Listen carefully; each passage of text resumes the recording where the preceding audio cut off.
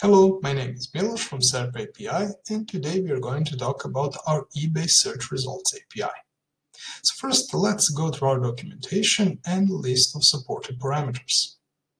First, we have a search query parameter, and here you can use any string that you would normally use in a regular eBay search. Next, we have eBay domain, which defaults to the ebay.com.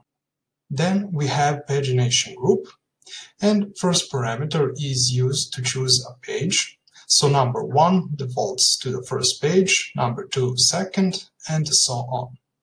Next one is used for maximum number of results to return: 25, 50, 100, or 200 results. Next parameter is part of advanced filters. It is used for autocorrection and spelling. Then, in the group of advanced eBay parameters, they are used for setting lowest and highest price.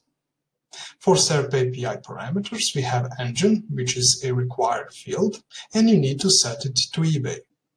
Next, we have no cache parameter, which will force SerpApi to fetch fresh eBay results. Async is used for async requests, so you can get your searches later. API key is your private key to use, and output can be either in HTML or JSON. And that was an overview of our parameters.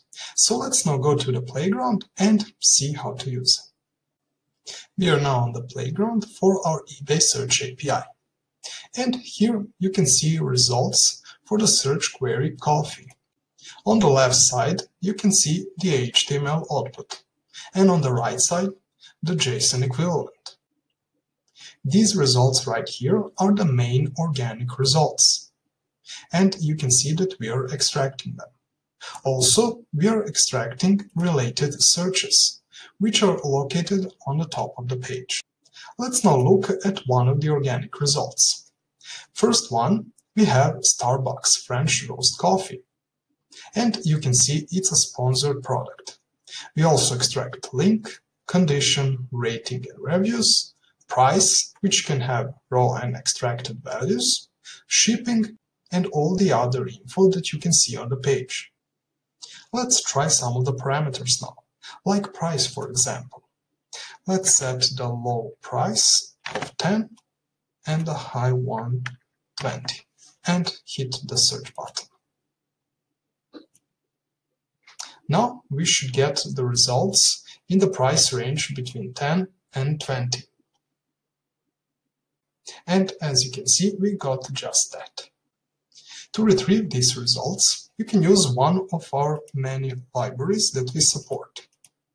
For example, let's first try curl. Just copy the code that is provided on the playground and paste it in your terminal. As you can see, we retrieved all the results of the page in the JSON format. Let's use one of the other libraries, like Ruby, for example.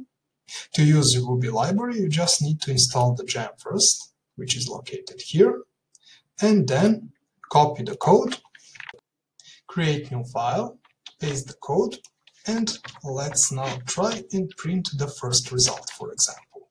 So p hash results organic results, and let's grab the first one. When we did that, let's just